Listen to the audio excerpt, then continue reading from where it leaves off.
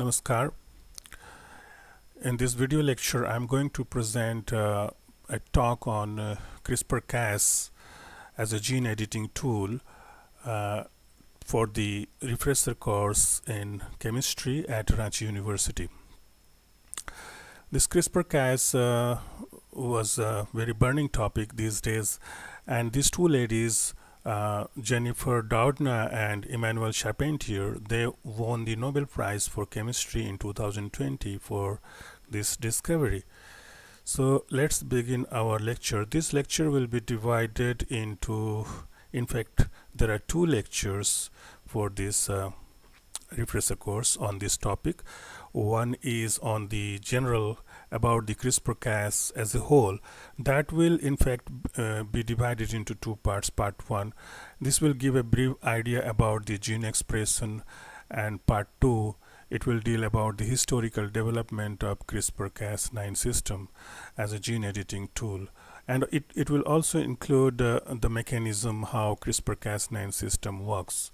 The lecture 2 will consist of this part 3, which deals about the applications of this CRISPR-Cas9. So let's begin. Part 1, let me give a brief idea about gene expression, and this is particularly for people who are not from biology background. Maybe chemistry is also very allied to biology, so you might be knowing this, though let us have a recapitulation of this. You know, all organisms are made up of cells, and cells contain chromosomes within their nuclei, and these chromosomes are comprised of DNA and proteins. The proteins are the structural element that hold this DNA double helix into a very compacted manner in the chromosome. The genetic element is the DNA, which is of course double helical structure, as you can see like this. It comprises of 4 nitrogenous bases, 4 letters that we call TACG, thymine, guanine, cytosine and adenine. And the complementarity is like this, that T will hybridize with A and G will hybridize with C. T with double hydrogen bonds, 2 hydrogen bonds, and G and C will hybridize with 3 hydrogen bonds. The DNA, it is not that the entire DNA is gene. The entire DNA does not comprise the gene. Genes are only small portions of the DNA, of the whole set of chromosomes and DNA that is present in an organism. It is not that the entire DNA sequence is gene. Certain part of the DNA is only gene. For example, if you talk about human genome, only 3%, even less than 3% of the total DNA, there are 3 million base pairs of DNA that is present in human genome, only 3% of that is gene, and rest 97% is not a gene, but it has got some other functions, but it is not a gene. It is responsible for, earlier it was known to be a junk DNA, but recently there are a lot of functions coming out of this non-genic area. So if you see the complementarity, it is like this, that DNA have 2 ends, as you know, 5' and 3'. So if one of these strand is like this, A, C, G, C, T, G, A, C, T, G, the opposite strand will be the antiparallel. So it will begin with 3', and it will contain T against A, G against C, C against G, G against C, T, A against T, like that. So this is the complementarity of double strand of a DNA molecule. So when transcription occurs, an RNA molecule is synthesized from DNA, and one of these 2 strands acts as a template. The other strand will be a template strand. So if this is the template strand, the RNA molecule that will be synthesized will have a sequence like this: A against T, C against G, G against C, C against G, but U against A. So basically the complementarity is same for RNA and DNA, The only difference is that the thymine is replaced by uracil in RNA. So these are some basic things we should keep in mind while going through this CRISPR-Cas9 mechanism and other things. So how gene expression occurs? So genes are present in the DNA. So they are first transcribed in the form of an RNA. So as we saw that the sequence of the RNA is same as that of the DNA, except that the thymine is replaced by the uracil in RNA. And this RNA will finally be translated into protein. Proteins are made up of amino acids, as you know, and each amino acid is coded by or designated by 3 nucleotides in the RNA. So each of these 3 nucleotides in the RNA will code for an amino acid. That means if an RNA comprises of, say, 150 nucleotides, it will make a protein having 50 amino acids.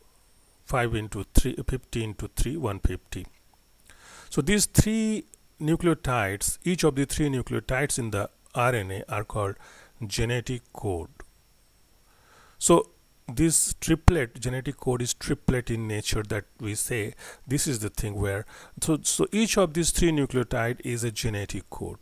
So since the sequence of RNA is same as that of the sequence in the DNA, so we can say that the DNA, the gene, also contains the genetic code.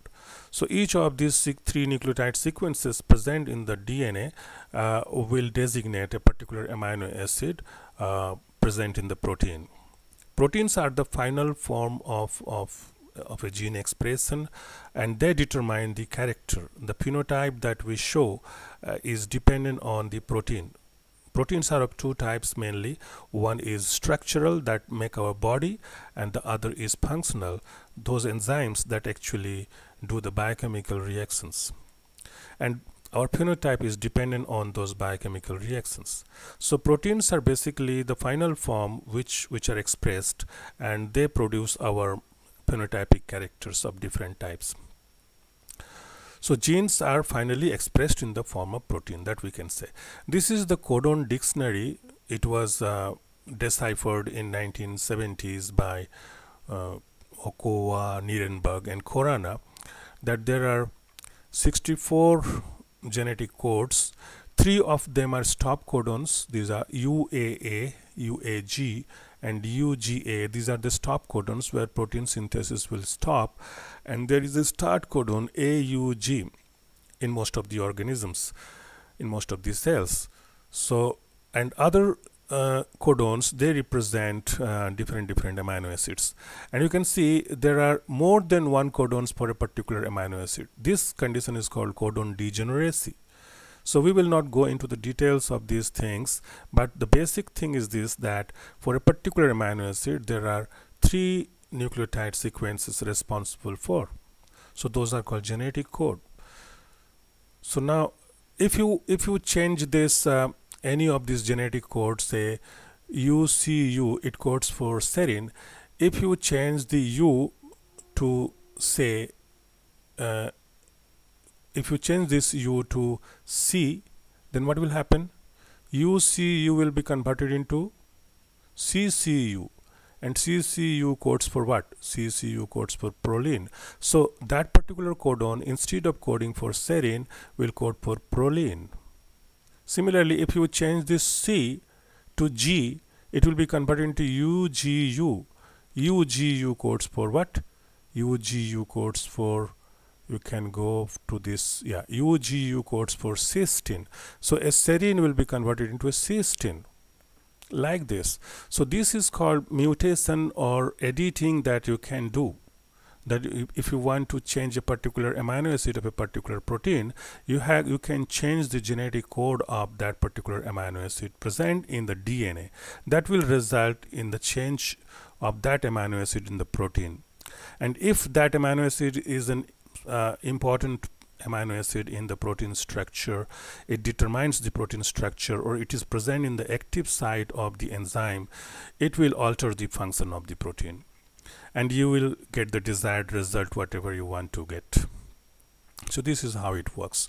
Now let us talk about the second part, that is CRISPR-Cas9. What is this CRISPR-Cas9 is? The full form of CRISPR, it goes like this. It is clustered, regularly interspaced, short palindromic repeats.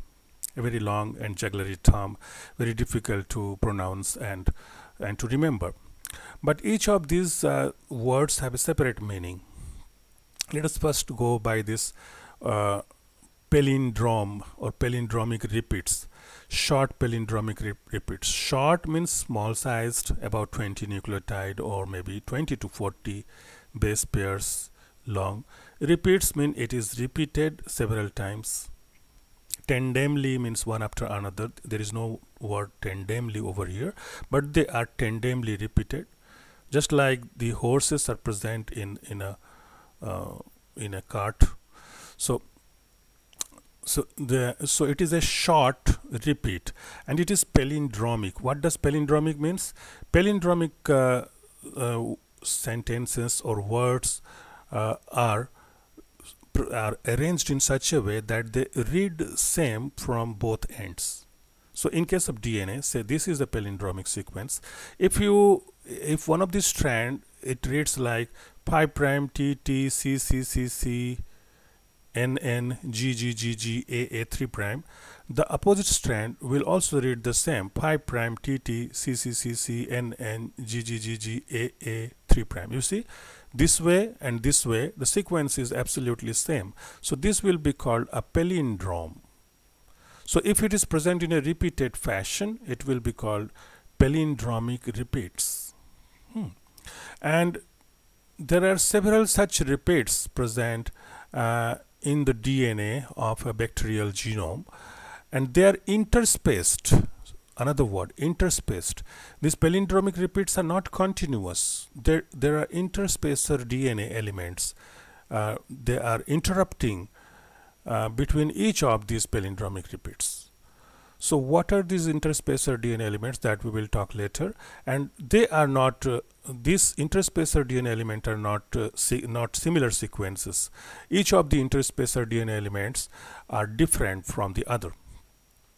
And they are clustered in the chromosome in a regular fashion. That's why it is called clustered, regularly interspaced short palindromic repeats, CRISPR. And Cas stands for CRISPR-associated gene. So there is another set of gene which is present just in the upstream region of this CRISPR element. So if you notice here, there are several these structures, this one, and this one. There are 4. These are palindromic repeats. There are same sequences present after a certain gap. Those gaps are represented by the interspaced DNA elements.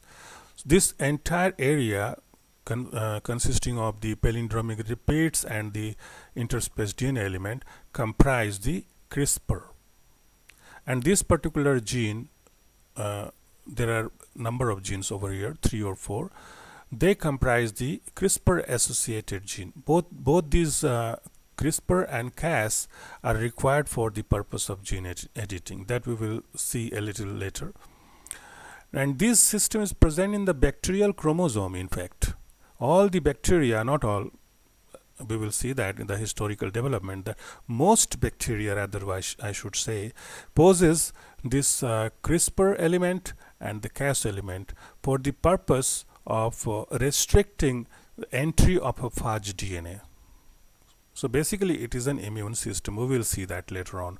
So the CRISPR-Cas9 that has been designed by Doudna and Emmanuel Charpentier is this one. This is the final structure. We will go back and see how this structure was developed. CRISPR-Cas9 is basically an RNA guided endonuclease. So here is the RNA molecule that is being present, and this structure, this big structure, is the Cas enzyme. the nuclease. Cas is basically a nuclease enzyme that cleaves the nucleic acid. It makes a double strand cleavage in the nucleic acid. So these are the scissors, or the sites, you can say. The scissors present, the molecular scissors in fact, present in the Cas9 enzyme that introduce cuts at this position in the DNA. This is a double-stranded DNA that has been unwinded here and hybridized with the guide RNA. The RNA is called the guide RNA, single guide RNA rather. So it is a nuclease enzyme which is guided by this RNA, that where it will bind. This RNA guides the nuclease to find the position in the DNA where it will bind and it will introduce the cut. And once it introduces a cut, when the DNA will be repaired, all the cells have a repair system. When you introduce a cut, the cell induces those repair system so that the DNA gets sealed again. So when it will try to repair itself, it will make mistakes. And those mistakes are crucial for the development of mutants that we will see. Here we will make the changes. Once it creates a digestion in the DNA, you get a position, or you get a chance to modify that area of the DNA. That we will see how. So basically CRISPR-Cas9 is an RNA guided endonuclease. It is an RNP, ribonucleoprotein. The protein is the enzyme that can cleave nucleic acids from inside. Endo means inside. That has the capacity to identify its target DNA. With the help of the guide RNA, it identifies the target DNA. Because this complementary sequence that you introduce here will hybridize with the complementary region of the target DNA. And interestingly, you can program this sequence where it has to bind. You can program this, you can change this sequence so that it finds the right position in the chromosome, in the DNA, where you actually want the change to occur. Okay? And it makes a very precise cut in the desired position in the DNA. And after that, when it repairs, it introduces changes. Now, let us see the historical development of CRISPR-Cas9 system as a gene editing tool. This is very interesting story, and in fact it is motivational also, that how a scientist, in fact two scientists and their associates, of course, they think about a particular topic which was very much different, which was nothing to do, it has nothing to do at that time when people saw it. They never thought that this will develop into such an exciting tool which can make several changes in future. It will change the entire scenario of medicine, as well as therapy, as well as crop development, and many more things. So the story begins from 1987. 1987, if you think a little bit, if you go back, it was only 10 years since the first DNA was sequenced by Frederick Sanger in 1977. Maxim and Gilbert, they also developed a sequencing method, chemical digestion sequencing method, in 1977, and Sanger also developed another method, enzymatic method, which was more simpler, that is called Sanger's dideoxy chain termination method. So it was only merely 10 years has surpassed, and in 1987, within those 10 years, many scientists have cloned their genes and different genes, and they have sequenced their those genes, and the molecular biology, genetic engineering was developing. It was in the juvenile stage, you can say, at that moment. So this was the first evidence of CRISPR, but nothing was known. What happened in an E. coli, Escherichia coli strain, when Ishino and his group were sequencing a particular gene called IAP, an alkaline phosphatase gene, an isozyme for that gene. When they sequenced, they found a 3' in the 3' untranslated region, they found this CRISPR-like, and that we are calling now CRISPR, it was known nothing at that time. So in their discussion part in the paper, they say that along with this IAP gene, we are finding a piece of DNA whereas palindromic sequences are present in a repeated fashion, and they are interspaced by a small maybe about 40 base pair long DNA sequences. What are these repeated elements are doing here? We are not able to say anything about that. Nothing is known about that, but this is present, and this says something which we need to know in future. So you can say this was the first evidence of CRISPR-Cas. Then in 1993, similar sequences were observed in an archaea. Archaea is an archaebacteria. You know, there are in fact the prokaryotic organisms that we say. Prokaryotes are the very simpler organisms which do not have a nucleus. Their genetic material DNA is the chromosome, and that is present in the cytoplasm, naked in the cytoplasm. There is no nuclear boundary of these prokaryotic cells. The prokaryotic organisms can be divided into two kingdoms. One is called the bacteria, and the other is called the archaea. So archaea are one type of, you can say this is a, nowadays it is being considered as a super kingdom. In fact, the bacteria and the archaea and eukarya, there are three super kingdoms, also called domains. So archaebacteria are responsible for, they live in extreme conditions, so they are called extremophiles, and they are thought to be the progenitors of all living organisms.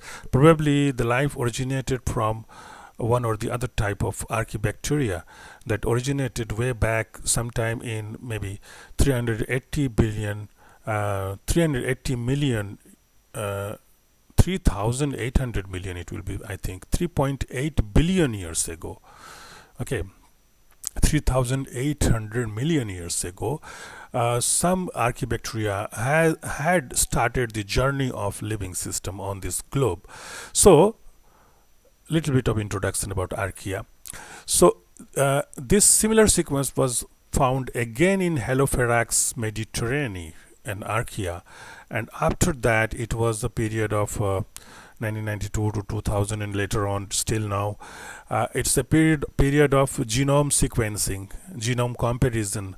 A number of organisms starting from human being genome to Drosophila to rice genome to Arabidopsis genome, in fact, and several other bacteria like the Escherichia coli, the Haemophilus influenzae, the Bacillus subtilis, and several other protozoa like the trypanosomes and the Leishmania, Toxoplasma. There are these organisms, the sequence of their genome was determined during that period. Whole genome sequencing was going on, and several whole genome sequences were available in the database. So when scientists compared those genome sequences, they found that 40% of the bacteria and almost 100% of the archaea have such regular repeats, CRISPR-like regular repeats. It was not designated as CRISPR at that time. It is the developmental stages that we are talking about, how people are gradually coming to know that this kind of a sequence is present in most of the bacteria, most of the archaea. So what this sequence is trying to say, we know that if something is present in a regular fashion, in a pattern, it has some information. So scientists were thinking what these sequences are doing in the chromosome, in the bacterial and the archaeal chromosome. In 2002, Janssen et al. They found the Cas element, the associated DNA sequence that is called Cas, CRISPR associated, and he was the first person, in fact, to coin the term CRISPR. in this paper in 2002, what Janssen published. In that paper, they called this particular sequence element, which was called in a several different manner, that repeated sequences, etc., etc. So first time it was given this terminology CRISPR, clustered regularly interspaced short palindromic repeats, and the associated gene that was not revealed till 2002 was now being seen by this Janssen and his group, that there is yet another sequence that is called Cas, and Cas is present always wherever there is a CRISPR. At the upstream there is a Cas element. So these two things are doing something important in the bacterial cell. That was the story was mysterious till then, and in 2005 three back-to-back papers by three different groups, Mojica, Bolotin and Pausel's groups, established that the spacer DNA in the CRISPR element, the interspacer region that we are talking about, that spacer DNA is of foreign origin. It is not of bacterial origin. What does that mean? Foreign origin means it comes from certain bacteriophage or some plasmid. What are bacteriophages?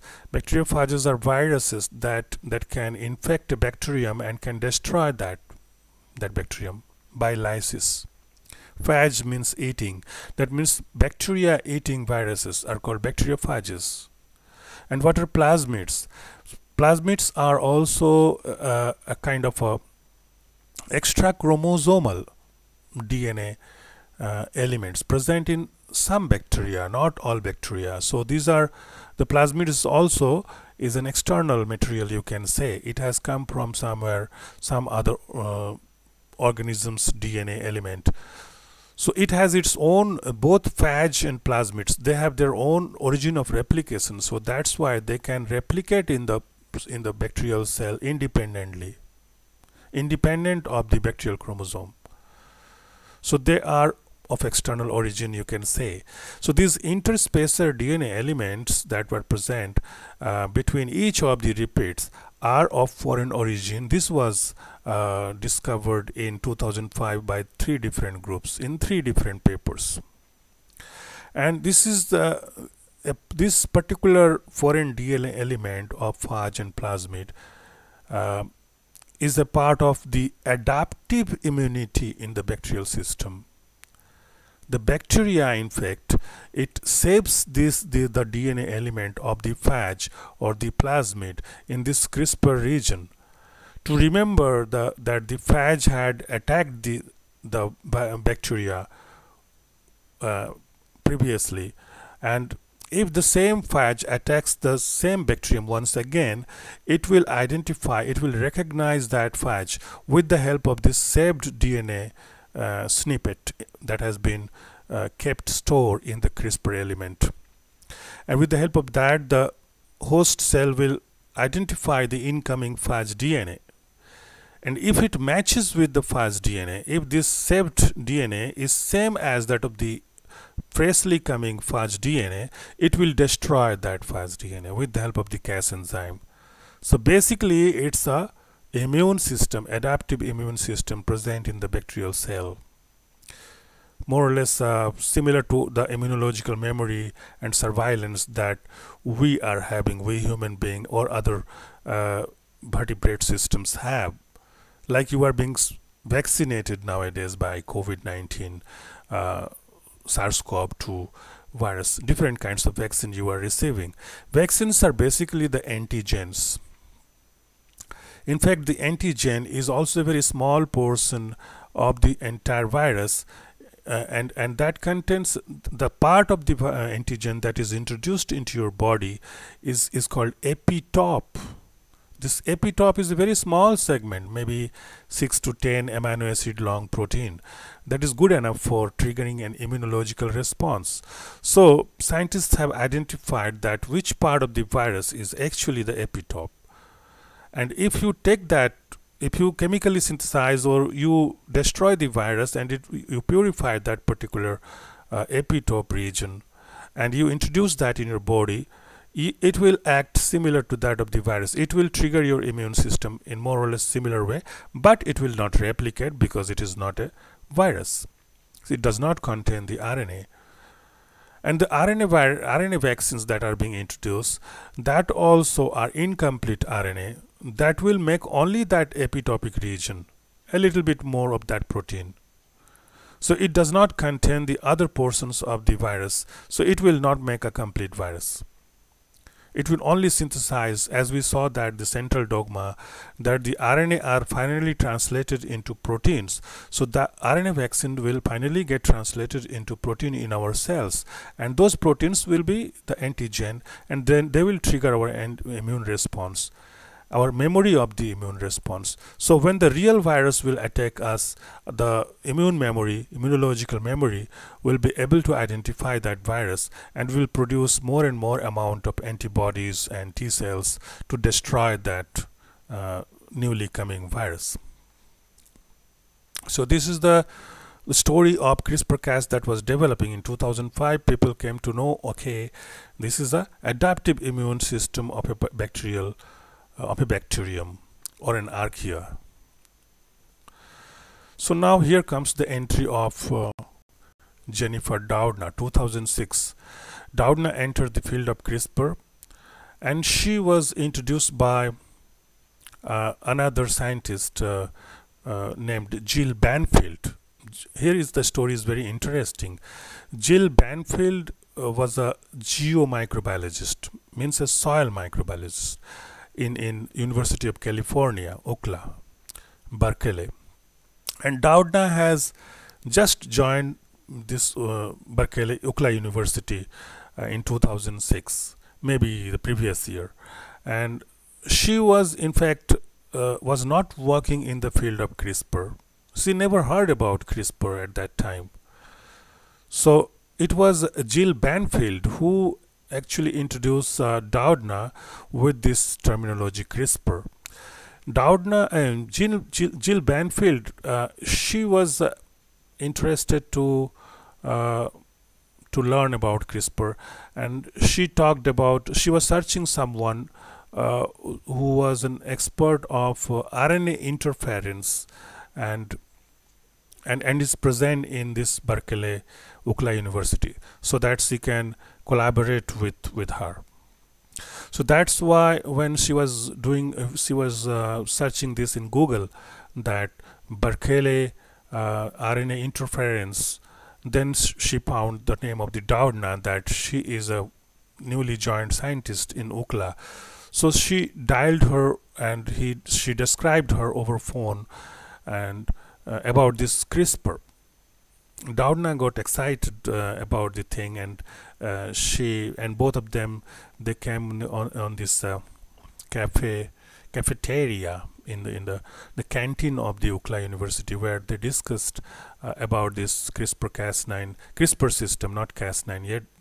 Till at that time, nothing was known about the different forms of Cas1, 2, 3, etc., etc. So Doudna got introduced to this matter in 2006 only, and in 2012, within 6 years of period, she developed this tool, beautiful tool of gene editing, with the help of her colleagues and Jill Banfield herself and several other fellows, and also, of course, the other one, Emmanuelle Charpentier. She was also fascinating. So if you want to know more about these stories, you can go to for this book, A Crack in Creation. So the first application of CRISPR-Cas, not as a gene editing tool, happened to be in 2007, when CRISPR-Cas was first applied to attain phage immunity in Streptococcus thermophilus. Streptococcus thermophilus is the bacterium that is used for yogurt production. It is a economically very important bacterium. It is a fermentative bacterium that ferments milk to yogurt, and so it is very important. But the particular company that was producing this yogurt using this Streptococcus thermophilus, a Danish company, that was suffering from this problem, that these bacteria were attacked by certain kind of phage, and so the culture got destroyed because of the phage attack, and the yield of yogurt got affected. So they were in a search of certain kind of solution, so that certain kind of strain that will be phage resistant.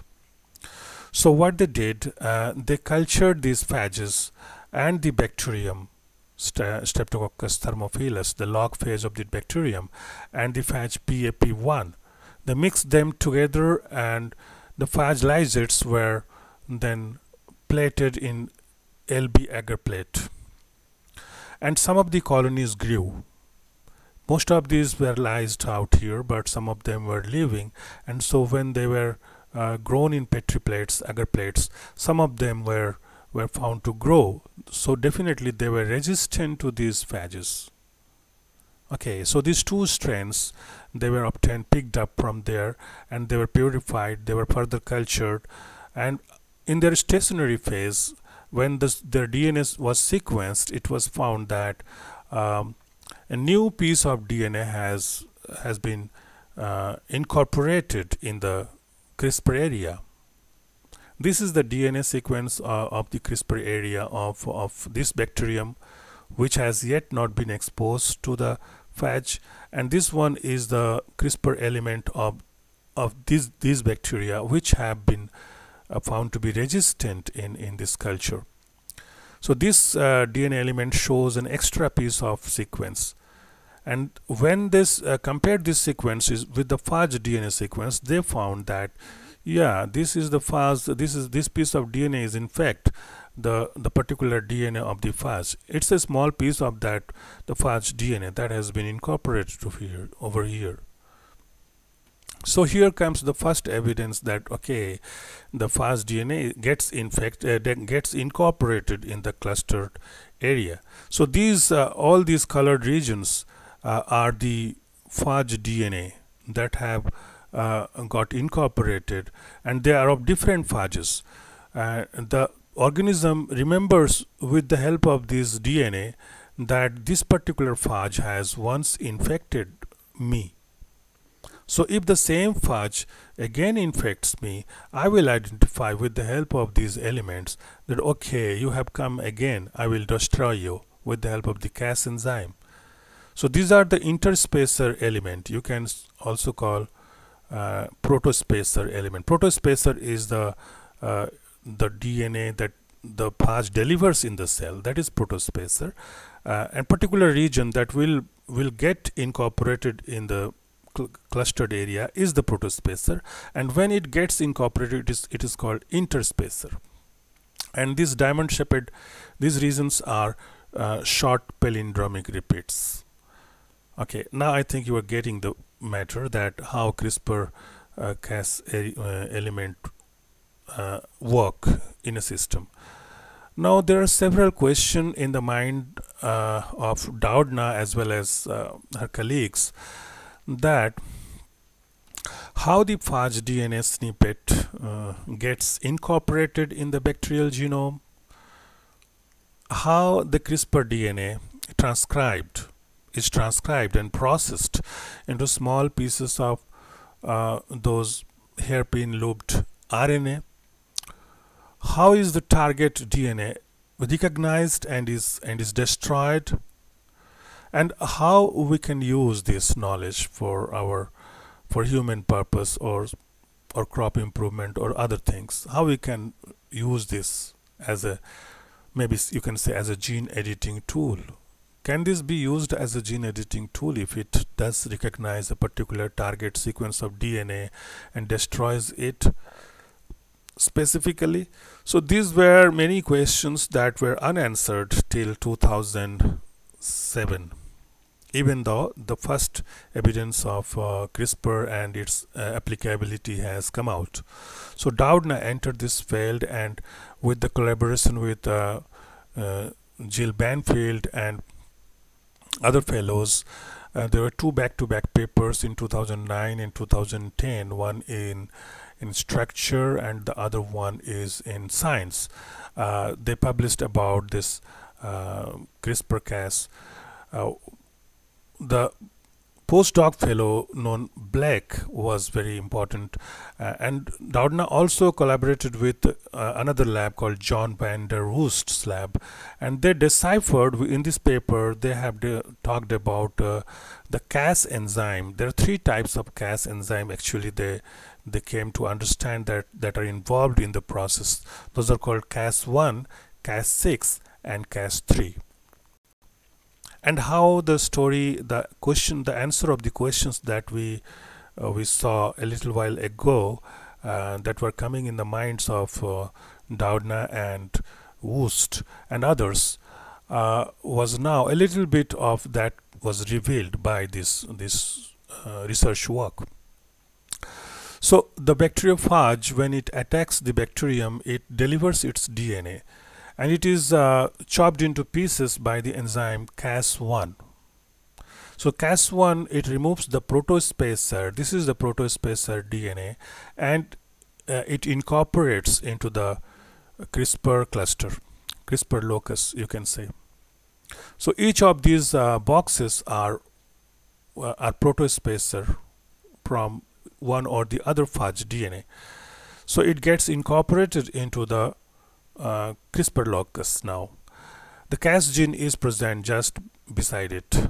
Now it is transcribed. The entire CRISPR locus is transcribed as a pre-CRISPR RNA, a long molecule, and then Cas6 enzyme, the product of gene CSY4, it clips these repeated elements along with a separate interspacer elements. Those are different, those are distinct for a particular virus, but these looped areas are similar.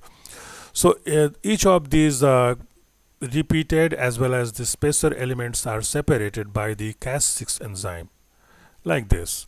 And of course one of these is complementary to this DNA. So if the same phage will attack the bacterium again, it will introduce its DNA, and with the help of one of these, which one? The one that is produced from this particular piece of DNA will associate with another enzyme, the product of this particular cluster of genes, that is called Cas3, that will associate with that and will recognize the DNA, the protospacer DNA of the phage, the same phage that has attacked earlier, and will destroy it with the help of the nuclease activity of the Cas3 enzyme. So this was called to be type 1 CRISPR-Cas system. But the problem with this system was that this Cas3 enzyme was very, very complex. It was in fact a multi-subunit protein. Maybe about 9 to 10 or more subunits of polypeptides were involved to make this process, to accomplish this process of interference. So this made the system a little bit more complicated. And both these papers, Doudna and Woest, they worked with the bacterium Escherichia coli and Pseudomonas aeruginosa. These were the two bacteria that they were working on. Here comes the entry of Emmanuelle Charpentier, the other scientist who was working in France. And she was working with another bacterium, a very dangerous bacterium, Streptococcus pyogenes. Streptococcus thermophilus was the one that was first applied for phage immunity in 2007, and this was a sister of that, you can say, that bacterium, Streptococcus pyogenes. But it was a infectious bacterium. It was a flesh-eating bacterium. So it was a dangerous bacterium, and she was working on that bacterium and on the same thing, CRISPR-Cas system, and she published her work in this reputed journal Nature in 2011. CRISPR RNA maturation by trans-encoded small RNA and host factor RNase 3. What is this? What she was talking about? Emmanuelle Charpentier, Emmanuel Charpentier, who was working in Streptococcus pyogenes, she found that in this system, Streptococcus pyogenes, this is the bacterium Streptococcus pyogenes, and here is the CRISPR locus with a leader sequence. There is a Cas, there are several Cas genes over here, and in this system there is yet another piece of DNA that is called trans-CRISPR locus, from where another RNA, trans-CRISPR RNA, is synthesized. So this was a little bit different from the one that Doudna and her group obtained. They did not see something like trans-CRISPR RNA, but their protein was more complicated. The enzyme that cleaved the target DNA, protospacer DNA, that was complicated. But here the Cas9 enzyme, that is the nuclease that clips the DNA, target DNA, was a single polypeptide. This was the good news for this bacterium. And the other mechanism was quite similar, that the entire CRISPR locus was transcribed together, and then that was clipped into pieces, and the pre-CRISPR RNA, this trans-CRISPR RNA associated with all the CRISPR regions of the pre-CRISPR RNA before the cleavage occurs. So this CRISPR and trans-CRISPR RNA, they hybridize together. So there are two RNA molecules over here, the CRISPR RNA and trans-CRISPR RNA. The CRISPR RNA also contains this the interspacer region that is specific for the particular target DNA, or the protospacer DNA, you can say. So this was much simpler than the Doudna's CRISPR-Cas system. Here the complexity was in the RNA. There were two RNA molecules instead of DNA. In Doudna's case, the complexity was in the protein, where the Cas3 enzyme was comprised of many polypeptides, but the RNA was a single molecule. So that was in fact more complex than this one. So now what happened? But how did this was called type 2 system. The Doudna's one was called type 1 system of CRISPR-Cas. This is called type 2 system, and there is another type 3 system which works on RNA. We will not talk about that here. So this type 2 system destroyed the target DNA. How this destroyed was a little bit mysterious till then. This was, up to this it was known, but this particular Cas9 enzyme was not yet cloned, and it was not yet characterized. So it was needed to be characterized. So luckily in 2011, in a conference at Puerto Rico, both of these scientists, Doudna and Emmanuel Charpentier, they came to meet each other, and they went into a collaboration that resulted into this epoch-making discovery published in Science in 2012, a programmable dual RNA guided DNA endonuclease in adaptive bacterial immunity. So this was the paper where they finally got the gene editing tool about which they are programmable dual RNA guided. Till now it was a dual RNA, trans-CRISPR and CRISPR RNA, but in the next few days or years, in fact few days, Doudna's group was capable of combining these two RNA molecules, CRISPR and the trans-CRISPR RNA molecules, together with a piece of an oligo-ribonucleotide, and converting into a single molecule that was called a single guide RNA. So it becomes even more simpler. Now you have a single guide RNA, and that is customizable, that you can change the particular interspacer region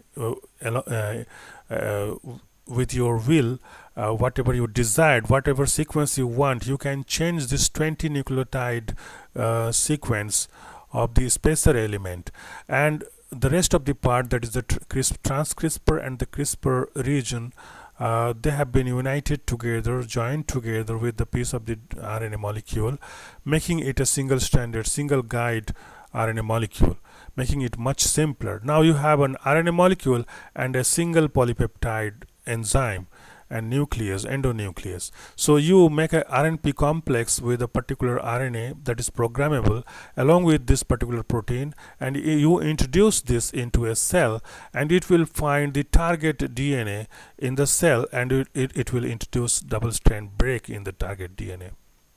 So here is your gene targeting, or you can say gene editing tool ready to play with. Okay, so this was the historical development that I wanted to talk about, the how a bacterial immunological system, which was initially was found in Escherichia coli, then in several different archaea, and it was recognized by a soil microbiologist that this kind of system is there. So a simple bacterial immunological system evolved into a gene editing tool like this. It was quite amazing. So what was the story before this gene editing with CRISPR-Cas9?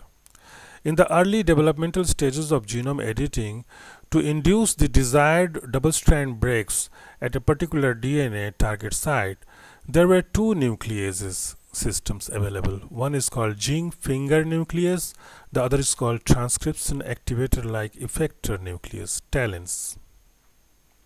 So this zinc finger nuclease and TALENs, both of them were protein-based systems.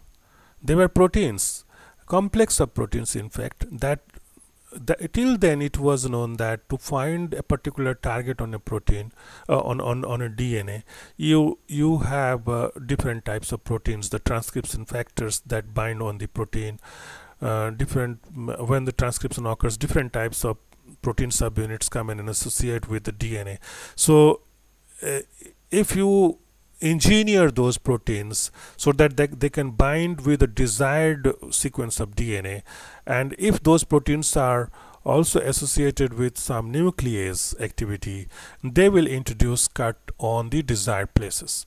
So it was basically protein engineering. So it was a little bit more complicated and more costlier affair to use this, more complex affair to use TALENs. TALEN was more specific than the ZFN. Zinc finger motifs are the motifs that bind with the nucleic acid sequences. So if you change the motif in a particular way, changing the genetic code, the amino acid sequence of the protein will change, and it will recognize a particular sequence of DNA, and it will introduce a cut over there. So this is how the ZFN and also the TALEN work. So despite their successful uses, designing an expression system with this ZFN and TALEN was very difficult task. And so in comparison to the clustered regularly interspersed short palindromic repeats, that is CRISPR, and the Cas9 nuclease, which is a very much easier and robust gene editing platform. These were very complex system. This system can be efficiently programmed, the CRISPR-Cas9, but that one, the ZFN and TALEN, which was protein-based sequence, if you want to make a system, a particular TALEN system to bind with a particular target DNA, then you have to understand, you have to clone different segments of DNA in the expression vector, so that a kind of a protein is generated which will recognize that particular DNA. So it is a difficult task. Here is the system. It has been shown that this is the ZFN system. This ZFN protein, it recognizes a particular sequence in the DNA, and it introduces a double strand break with the help of this nuclease, the FOC1 domain of a particular bacterium. It introduces a double strand break over here, and then the thing is similar, that this double strand break will go for repair, and it will introduce errors over there. And if you allow a certain donor DNA for homologous repair, it will also repair in a correct manner, and it will incorporate the desired sequence that you want. Same is the case with the TALEN, but TALEN was more specific as it contained more number of repeated protein elements that can hybridize, that can bind with a longer sequence of DNA. So you can see, if you want these proteins to bind with the DNA, you have to alter the protein sequence so that it recognizes a particular substrate, the DNA sequence as a substrate. So this is difficult task to engineer a protein than to engineer an RNA or to DNA. So this CRISPR-Cas system, it was simply an RNA molecule that helps you to recognize the DNA. So working with the RNA molecule is very much simpler than the protein molecule. Here you don't need to clone the particular RNA. In fact, you can synthesize this. Nowadays short nucleotide synthesis is a very common thing. So you can synthesize this particular 20 base pair long sequence as per your desire, as per your target DNA that you want to make changes in. And you can combine that with the Cas9 enzyme. We will see how it is done, what are the strategies for that very soon in next few slides. So here this slide shows about the vectors that are used for the transfer of the CRISPR-Cas system into a particular host organism. Here we are talking about human. In plants it is much simpler. In human, you must be thinking that a full-grown human, how we can take the cell, and in which particular tissue we can make these changes. So as you know, if you are working with the embryonic stem cells, the whole organism will get changed. If you make some change in the embryonic ES stem cells, that is at the embryonic stage, you are going to get an organism with a lot of tissues being changed, genetically modified. But in a full-grown organism, what you can do, there are two strategies. One is if you want to make some change in vivo.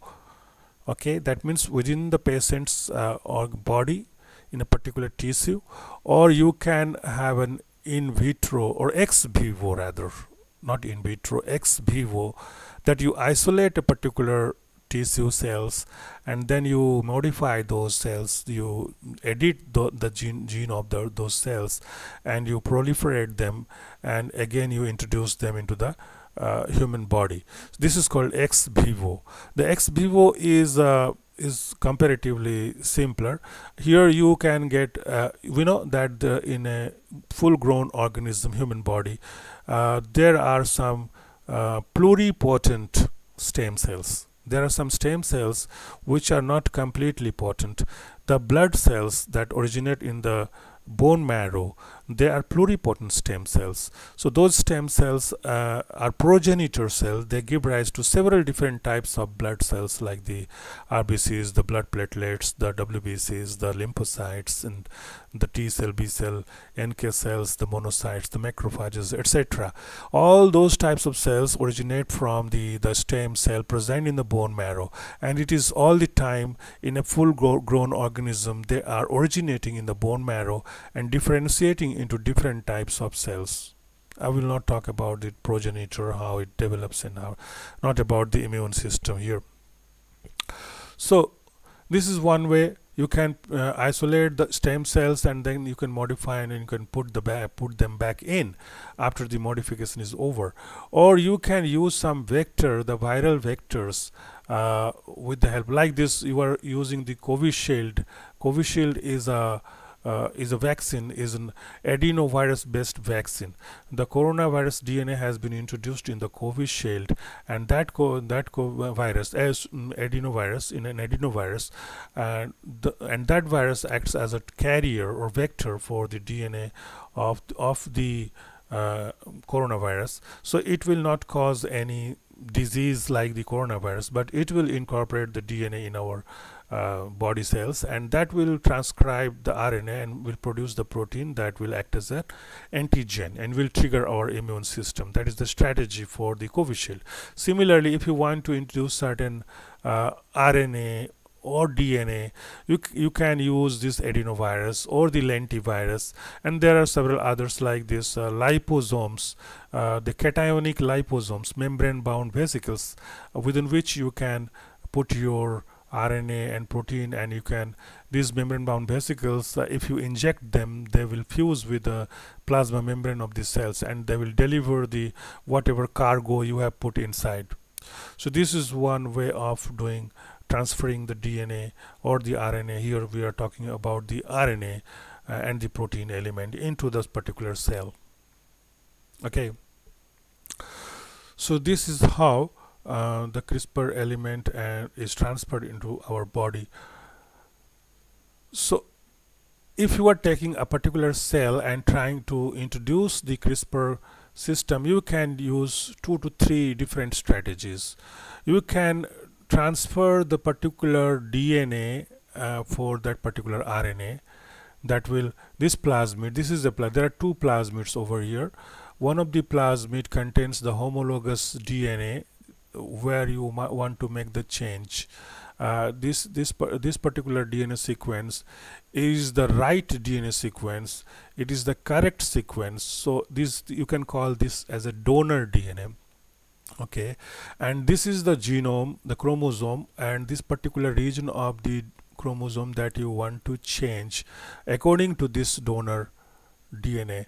The sequence of this homologous DNA will guide the changes that you are trying to incorporate. You want this DNA segment to be like this, so that's why you have put this homologous DNA inside, so that a homologous DNA dependent repair system repairs this DNA according to the sequence of this particular donor homologous DNA. The endonuclease system, that is the CRISPR-Cas9 system that you have introduced with the in the form of another plasmid that contains the gene for the single guide RNA and also the Cas9. So this will transcribe into single guide RNA, and this will finally be translated into Cas9 protein, and they will assemble together, and they will find the target DNA, and with the help of this homologous donor DNA they will make certain change over here, which you can elaborate in this bigger picture. You can see how it occurs. So this is the place of the DNA in the target double-stranded DNA that the CRISPR-Cas has hybridized or found out with the help of this spacer DNA 20 nucleotide programmable that has been produced from here, the single guide RNA that is present in the plasmid. So it will make a double-strand break over here, as you can see, and when this break will be repaired, there are 2 things that can happen. One is this repair can go for the non-homologous end joining repair, or it can go for the homology directed DNA repair. So in this case, the homologous DNA that you have introduced, the donor DNA, that will help this broken DNA element to repair in a manner so that the sequence of this of the newly synthesized repair DNA is same as that of the donor DNA now. So you have introduced the desired change in the sequence of the DNA. You have corrected the error in the DNA in this manner. But if it goes for the non-homology or non-homologous end joining type of repair, that is called NHEJ repair, it will introduce 3 types of mutations in that DNA. These mutants are also very crucial. See, if you want a particular gene to be non-functional, because it may be so that because of that gene certain kind of disease is being developed, and that gene is not an essential gene for the organism, so you can destroy that gene by this mechanism. What happens? The double strand break, when it goes for repair, it either introduces wrong bases at the point of the digestion, at the point of repair. So this is called insertion mutation, or it may further delete some nucleotide at the place of repair. So this will be called deletion mutation, or it may alter the sequence. Suppose there was AT over here and that is being changed to GC, so that will be called a substitution mutation. So in each of these cases, insertion, deletion, also called indel, and substitution, you get a mutant version of the DNA sequence. So this particular DNA gene will not be able to produce a functional protein. So this is how the CRISPR-Cas system works, and you can use this system in various ways that we will see in our next lecture about the applications of CRISPR-Cas9 system. So thanks for your patient listening to this lecture.